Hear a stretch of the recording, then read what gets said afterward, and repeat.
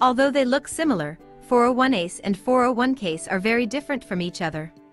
The primary difference between 401(a) plans and 401(k) plans are the types of employers that are able to offer them. 401(a) plans are typically provided by the government and non-profit employers, while 401(k) plans are provided by public sector employers. While 401(k) plan participation is not mandatory for employees, participation in a 401(a) plan usually is. The amount employees choose to contribute to a 401(k) plan is up to them, whereas for the 401(a), the employer determines contribution amounts.